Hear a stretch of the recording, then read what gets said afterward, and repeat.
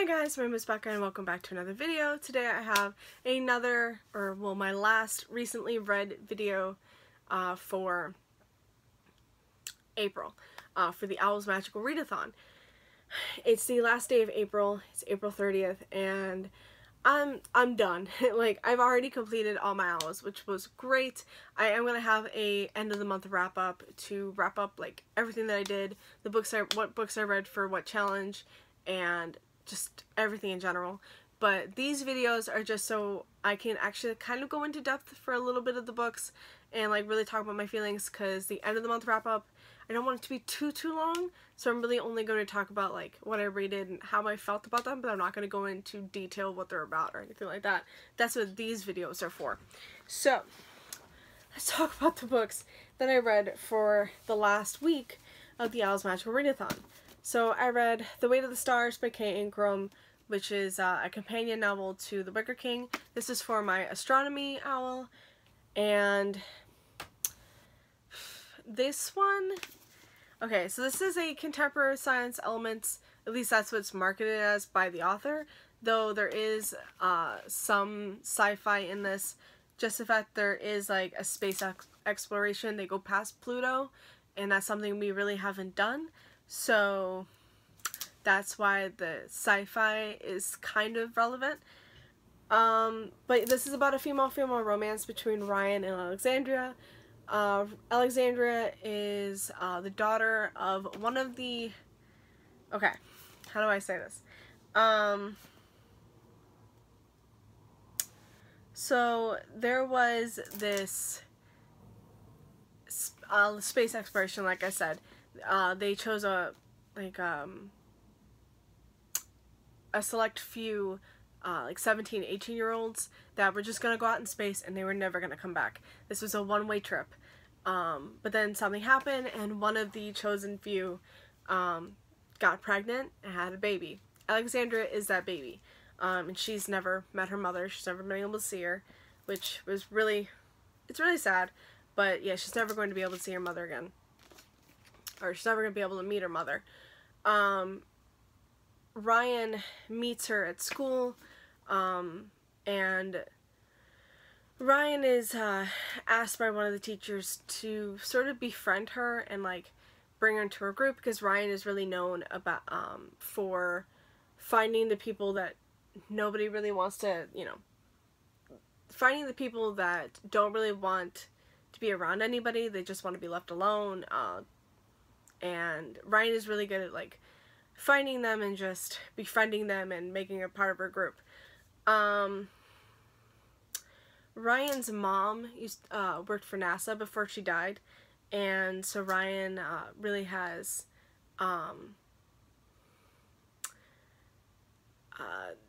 feelings for space and stuff like that. I really suck at synopses. You guys know this. So when she meets Alexandria and knows who she is, they sort of, at first it's like really Alexandria hates her. She wants nothing to do with her. Ryan is just like fed up, that kind of thing. But they do start to tentatively become friends, and later on it does sort of develop into this romance. It is very slow burn. It's a cast of characters. It's not just about Alexandria and Ryan. You do get to meet Ryan's brother Jamie, who I love. You meet the other people of the group, Thomas, Ahmed, and Blake. They all have their stories. They're all just amazing, and I love this group of friends. That's the biggest thing that I really enjoyed from this, was the group of friends. You do get to see some characters from The Wicker King. I was really happy about that. Though I feel like I didn't get enough of them. And there were things that were talked about but weren't explored entirely with them. And I was a little upset about that. Because it's like, I do want, like, there's a reference to something and I'm just like, that's it? Like, come on, tell me what's happening? Tell me. I need to know. And it just never talked about again, and you never see them again. And I was a little upset about that. But I really love the female at least I love the idea of the female-female relationship. I love queerness in books, I really do. There's a polyam relationship that I really like. But I just feel like with young adult novels, I'm not loving the female-female relationships as much as I want to. This is what I was really, like, worried about talking about, because I don't want to get, you know, blasted with hate, because I love queerness in books, and I do love a good female-female relationship, but I feel like it's not for me in young adult, because all the young adult books that I've read that center around a female-female relationship, I have not enjoyed. I read Once Ghosted, Twice Shy by Alyssa Cole, which was an adult female-female relationship, and I really loved it. Just something about that was, like, really good. But I've read Leon the Offbeat. I've read The Weight of the Stars. I've read Song of the Dead, which you guys know I didn't personally love that one. I read, what's the other one? Oh, Girls of Paper and Fire. And all of them, I either like the book, but I don't love the relationship, or I like the relationship, but I just feel like it's not done as well as it could be. And that's the problem I have with this. It was so slow burn, and by the time we got to anything of a relationship, I was underwhelmed. I was really underwhelmed. I really loved the angst between them, but once it actually gets, you know, into being a relationship, I was just not really satisfied. Especially with what goes on at the end. I was left really disappointed, and I ended up giving this like a 3.5 stars. I'm really sad because I know Julia over at Pages and Pens loves this, and she cried so hard at the ending, but I couldn't. Instead, I was like actually really upset, like angrily upset. I wasn't sad, I wasn't crying, I was ready to throw this book at a wall. It was that bad. I wish I could have loved this, I really do. If Kate Ancrum comes out with another book that features Jack and August, who you know I love, from The Wicker King, I think I'd rather have that. But I didn't love this. Though I did really love the characters, and I thought the plot was okay.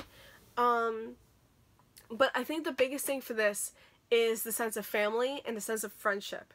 The friend group in this is fantastic, and Ryan's brother Jamie is fantastic, and their their relationship, and the fact that Ryan, her parents died years ago, and so she's been taking care of her brother by herself, and also his this baby he brought home. And it's just, their like little tight-knit family is just so good, and I love it, but I didn't love this as a whole. So it's a 3.5 for me. But yeah. Okay, and then I've read the Avatar: The Last Airbender and The Lost Adventures. Did I talk about this already? I feel like I talked about this already.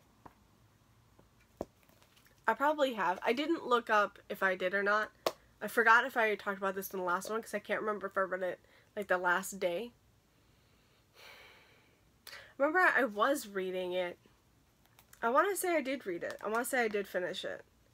So I probably already talked about this, but I give it, like, a 4-star, I think. Like, a 3.5, 4 out of 5 stars. I think I've already talked about this, but I did enjoy it. And, I really did like the scenes from... the scenes that we didn't get in the show, but we got in here, that were, you know, like the background scenes that I would have really liked from the show that I didn't get in the show. So, yeah, I think I've already talked about this, but there it was again. Oh my god, sorry, my nose is just really itchy. Okay. So, next up, I finished Crown of Feathers by Nikki Paparetto. I listened to this on audiobook, and I highly recommend the audiobook. I thought it was really well done. This one we follow a few multiple perspectives. We have... okay, so do you remember when I was having a really hard time telling you what this was about the first time I was trying to tell you? Yeah, I'm still having a really hard time. So 16 years ago, there were these, there was this queen. Well, there was these phoenix riders, and this queen, and she was fighting with her sister. There was like a war, and then they all died, and all the phoenix riders were pretty much like taken out. And so now the Empire rules this place, even though we really don't know shit about the Empire, much. So it's 16 years later, and we follow Veronica, who has always dreamed of being a phoenix rider, and is trying really hard to find these phoenix eggs. And then her and her sister Val end up finding these phoenix eggs, and one of the phoenix eggs hatches and bonds with Veronica. But then Val does something really inexcusable, which I was not prepared for that scene. So there is a trigger warning for animal death, which I was really not prepared for. But yeah, it really hurt.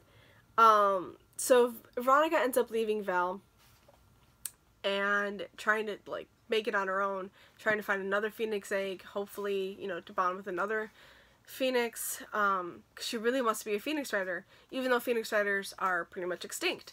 Though she does find this hidden sect of phoenix riders. They're just like there.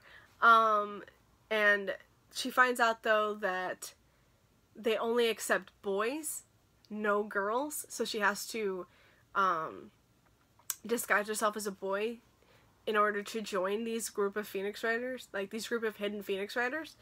And then we follow Tristan, who's on another perspective. He is one of the he's like the son of the commander of this hidden phoenix rider sect, and him and well, Nick, but Veronica end up becoming really close friends, and there's something kind of building there, which I really like. Tristan is a phoenix rider. He has a phoenix. And I really love Tristan. I really do. We also follow Sev, who is a son of two phoenix riders. By the way, the magic in this is animage. That's what they're called, animages.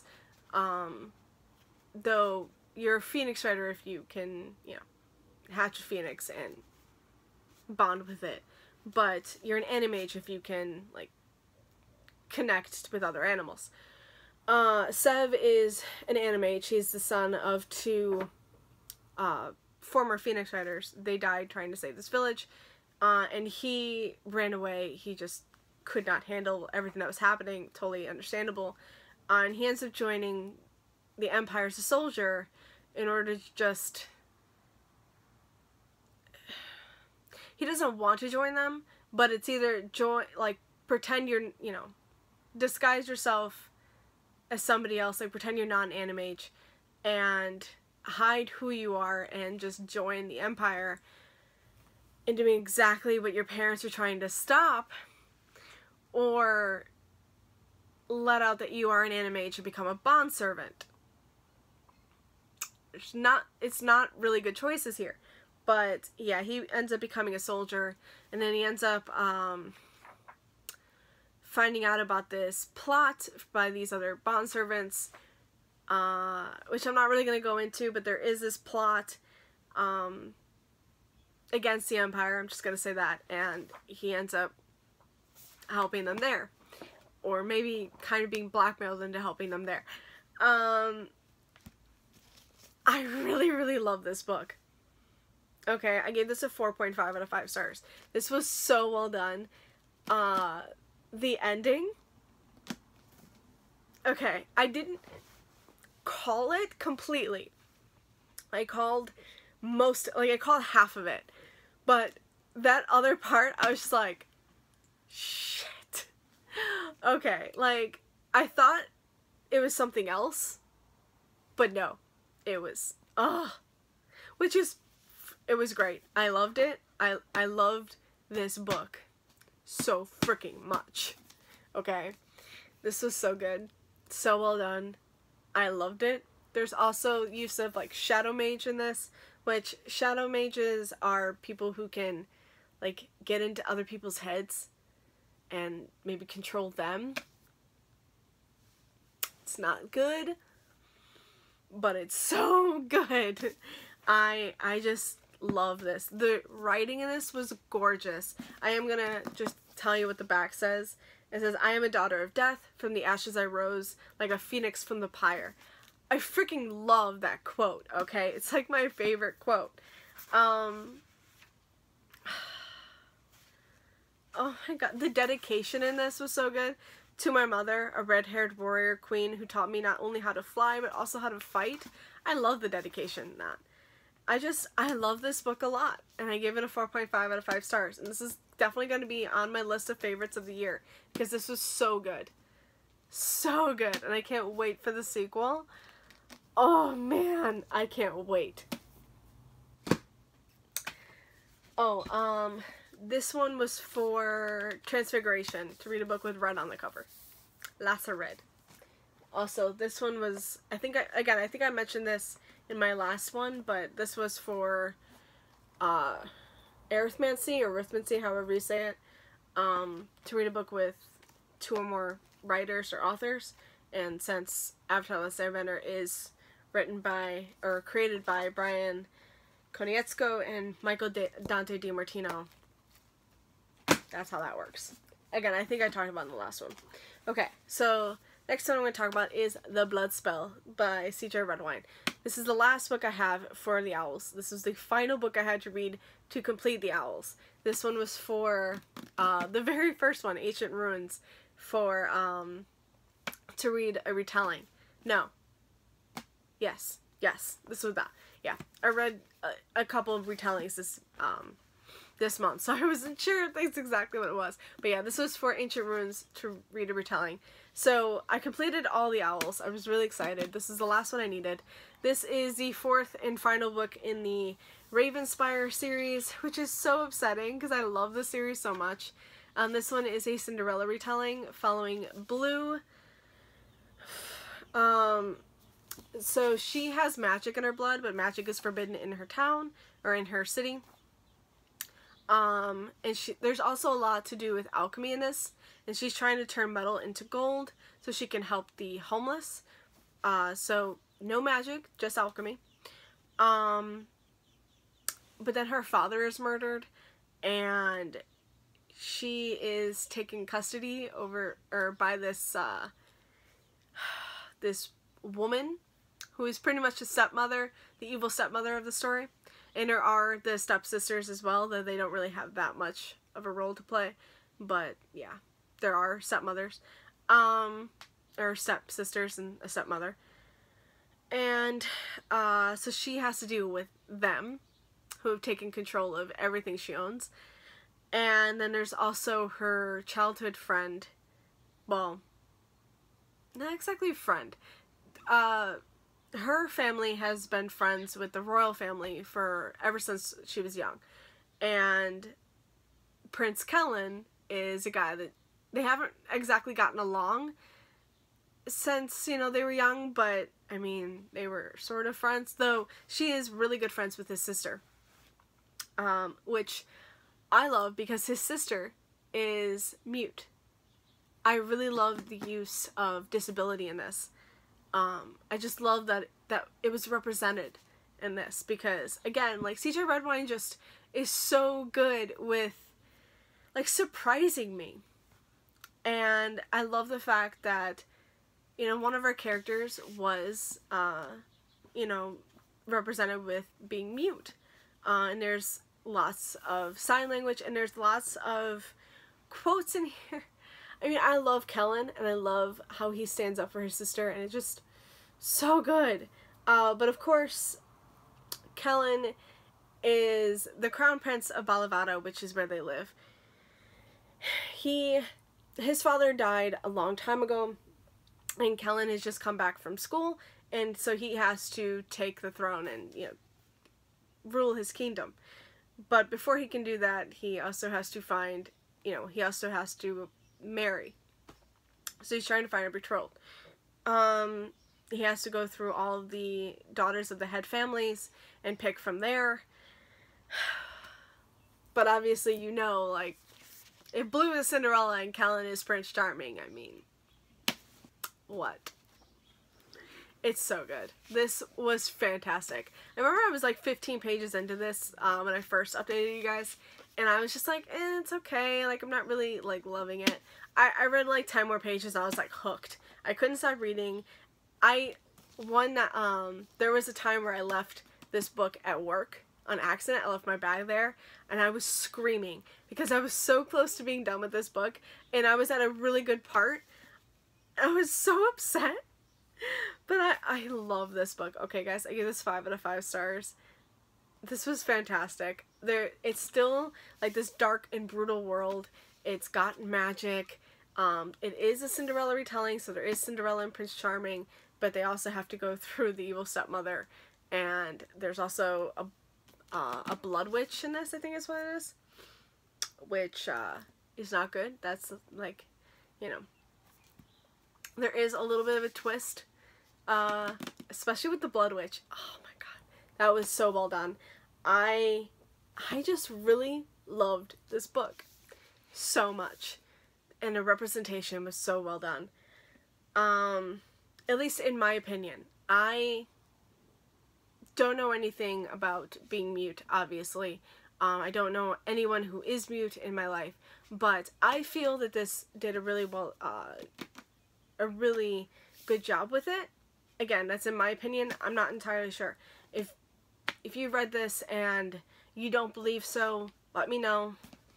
But so good. So good. 5 out of 5 stars. I absolutely love this. Okay. Now, the last 3 books I'm going to talk about. The first, well, they all have to do with, you guessed it, Dark Hunter. These are the last books that I've read. Though, this one I've not entirely read. This is a currently reading. But, yeah, we'll talk about that.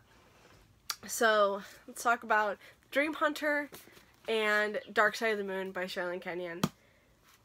The next 2 books in the Dark Hunter series, I want to say it's, what, 10 and 11? I think this is 10 and 11, right? Because I think Unleash the Night was 9. So I think this is 10 and 11. Okay. I screwed up and I read Dream Hunter first, and then I read Dark Side of the Moon. It's technically Dark Side of the Moon, then Dream Hunter, and I knew that, and I totally forgot about it. I totally forgot that I didn't read this before reading this. Which, it's fine, because you don't technically need to read this to read, or read this to read this, or vice versa. Like, they have nothing to do with each other. This is the first Dream Hunter novel. I mean, technically, and this is a Dark Hunter novel. So, you do need to read the other Dark Hunter novels to read this. And the Were Hunter novels. Like, they all coincide in this one.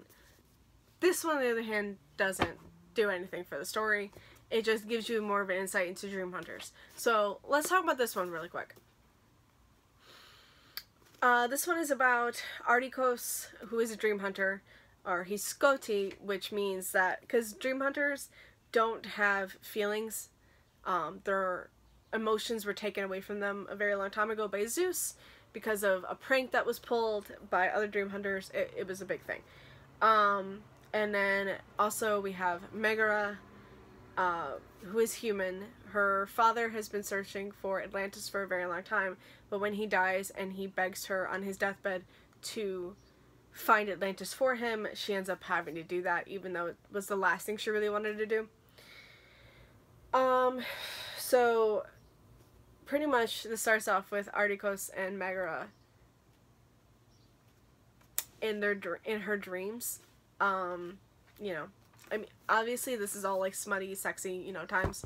So yeah, they're having like sexy times in her dreams, and that's pretty much like how they meet. And then she, Artikos ends up making a deal with Hades to become human. So he gets brought to the human world. Megara finds him even though, like, he's about to die. It was, oh my god.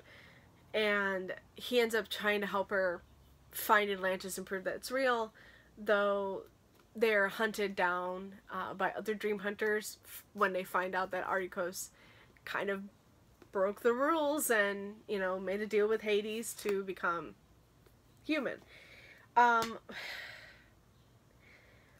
in exchange for 2 weeks of being human, 2 weeks of being mortal, he has to give up, like, a soul. He has to return home with a human soul. And, yeah, that soul would be hers.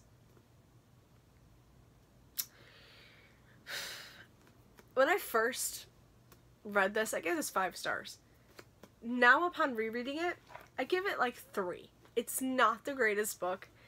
I had a lot of difficulties reading Eric. Who I hated. I hated him so much until the end. I thought he was a freaking prick. I could not stand him. I don't like Dream Hunters. So if you've watched my... Oh no, this is going up before my May TBR, but I do have the next books in this, in that video already. Because I knew I wasn't going to get to those. And one of them is a Dream Hunter, or actually 2 of them are Dream Hunters. And I don't think I'm going to like them because it's a Dream Hunter. And I don't like Dream Hunters. I really don't. I read I think there was a novella before this that had to do with Dream Hunter, and I didn't like that much.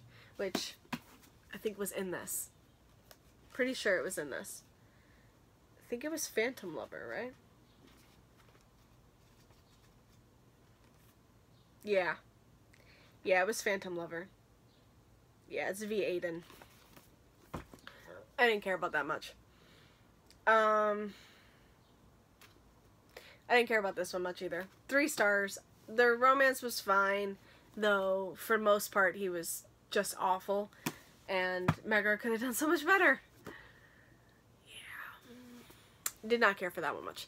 Though this one, on the other hand, Dark Side of the Moon, which I completely... Okay, when I went into this, I remembered a little bit of this. I remembered who the characters were. I remembered, like, how they met and, like, you know, the romance and everything. I remembered the struggles, all of it.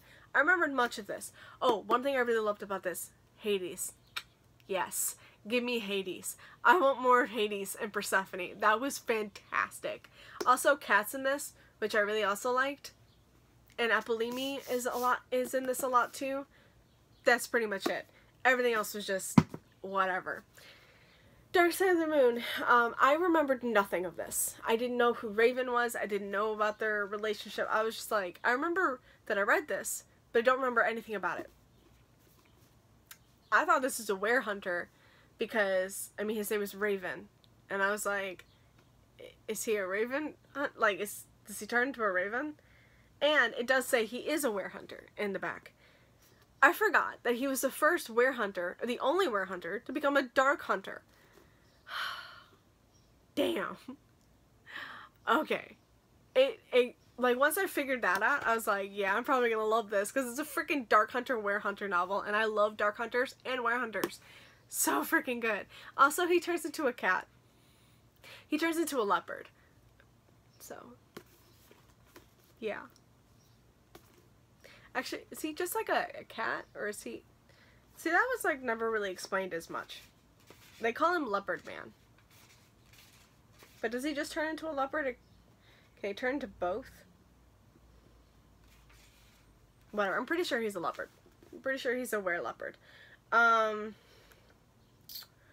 this is about Raven, who is a dark hunter, who was betrayed, killed, and then brought back as a dark hunter to take vengeance, and then also to protect humans from demons, who are like the evil vampires. This is based in Seattle, which a lot of the other Dark Hunter books are based in New Orleans, so this was a nice change of pace. This one is about Dark Hunters are being hunted in Seattle, and nobody really knows who's doing it and why this is happening. Though you do find out, and I mean, yeah, okay, I could see that. I could see that coming. Humans are working with the demons to hunt the Dark Hunters, which we have an issue with, because they're like, shit, demons can't really go into people's houses, they can't really do anything to, like, you know, like, that's why demons and Dark Hunters, like, Dark Hunters only hunt demons when demons are actually, like, feeding or anything like that, Demons don't go like, up against Dark Hunters because they're gonna lose. But if humans are helping, then we have an even bigger issue. You know, humans can, you know, can bring this, like, get into the house, lift the blankets, bring the sunlight in, and, you know, just watch you burn to a crisp. There is a scene in a jail cell. One of the Dark Hunters was brought to jail. Oh my god. That hurts so bad. Just reading that scene, or just reading what had happened, I was just appalled.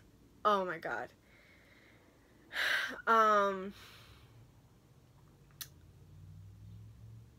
Yeah, I mean, that's the biggest thing. Like, the humans can do what demons can't, and Dark Hunters can't hurt humans. That's, like, the one code. You don't hurt the humans. So it's not like they can stop them.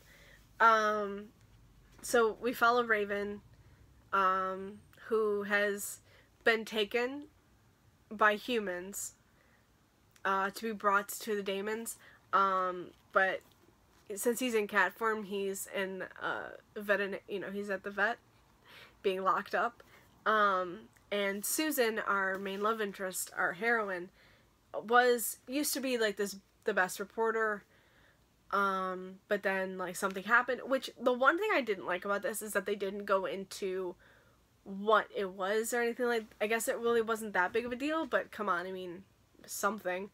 And that was the one thing I didn't like about that. I was like, okay, what happened to her? Like, yes, she was on a case, she had all of this like evidence and everything, and then it turns out that like this wasn't at all what she like thought it was. And since this was such a big ticket case that she was reporting, you know, she lost her job, she lost everything, and she had to go through like multiple lawsuits and stuff. But they don't tell you like what the case is or anything like that, which I guess is understandable because it really doesn't have any bearing on the story, but I would have liked to know. That's just me. So now she works for this like this paper that, you know, is just like all about the like crazy stories like killer moths and alien babies and stuff like that. Vampires. She doesn't believe in any of that, but she has to report it. And she's on this case and she ends up finding Raven. And then she ends up getting stuck in this whole world that she knows nothing about, but she has to have a crash course in. And she's also being haunted by the demons because of her now association with Raven.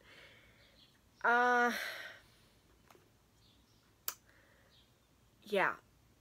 This was fantastic. I love this. I love it. I cried so hard with Raven's with his backstory. It just hurt, and the fact that him and Susan are just so alike in that regard, because they really don't have any family that they can turn to. Like, they're alone, and yeah, it's so cute, and I loved it. This is great. I gave this 5 out of 5 stars. I love this book a lot. So, of course, this obviously didn't have anything to do with OWLS. Those are just books I wanted to read extra. I already finished my OWLS. The currently reading book that I am on is, of course, Dark Bites. I never did finish this, and I can't really finish it because there are some stories in here that are later on in the series. Like, there are some novellas that I can't read until I get further down, or further into the series. So I'm only reading the ones that I can read. Technically I should be reading the Lords of Avalon novellas that aren't in this. I did order the first Lord of Avalon book. It's technically by Kinley McGregor, but that's Sherilyn Kenyon's pen name. Don't understand why. I don't care. But that's all to do with like King Arthur and Merlin and Knights of the Round Table and stuff, which obviously, like, I love Arthurian legends so much. And the fact that Sherilyn Kenyon has a whole series to do with King Arthur and shit like that, I mean, give me that. Though there's only like 2 books, and then there's another one called The Wager. I ordered the first book, it's just on my Kindle because you can't really get it in paperback, and then I ordered The Wager that you can only get in paperback. So I ordered that, that's coming to me. But the second book in that series I can't read yet. Those, though, you don't technically have to read until you get to the Dragon trilogy, like Dragonsbane, Dragonsworn, and something like that. so I haven't read those yet. Those would be like newer reads for me. So yeah. So there's nothing I could do about that. So I did read one of the stories in here, which was Winterborn, which follows Dante and Pandora. Which Dante and Pandora, you meet Dante in Unleash the Night, which is Ren's story, which is one of my favorite books. He's a werepanther. Yeah, it's a werehunter novel. And it's all set during like this convention, this Dragon Con. And it's all about how Dante meets Pandora, and Pandora's in heat. She's a werepantheress in heat, and he's a single werepanther that, you know, hasn't had a mate yet. It's really all it's about. Though she was taken from her time and brought back to another time by other werepanther categorians, and she's running from them, and she's trying to get back to her time, and she needs to find Acheron, who is at DragonCon with Simi, which I love, but also Dante is there with his brothers, and that's how they meet, and and their romance blooms. It's just so good. It's a novella, so it's only like 50 pages or so, but I freaking loved it. Like, that's getting 5 stars. I love it so much. Like, it's my favorite in this bind up. I read just like a couple of them. So far I've read Phantom Lover, which was the Dream Hunter one that I didn't like. I gave it like 3 stars, maybe like a 2.5. What else? Oh, Where Angels Fear to Tread, which was one that I had no freaking idea what it was about, like at all. Who the hell is that guy? And what is going on? That I give like 2 stars. And then I read A Dark Hunter Christmas, which is about Simi and Gallagher, who is another Dark Hunter, which I really loved. I gave that like 4 stars, I think, maybe 5. I'm not entirely sure. I can't remember exactly what I gave that one. Though, of course, it was the next one after Winterborn. Because they're not in order. Like, you have to... Yeah, that was only like, I don't know. Here, I'll show you. So this is where this one starts. That's how big it is. Can you even see? It's like 15 pages or so. It goes from, hold on. It goes from, okay, it's like 20 pages. It goes from 293 to 315. That's it. That's A Dark Hunter Christmas. Though I loved it because it has Simi and Acheron. Though maybe I give that like 4 stars. Winterborn, no, I gave 5 stars. Because that's Dante and Pandora. And there's Acheron and Simi. And it's so good. So good. I loved it. So that was all I read for this week, guys. I know this was so long. Thank you guys so much for watching. I hope you enjoyed this video. And I will see you again in May. Bye, guys. Happy reading.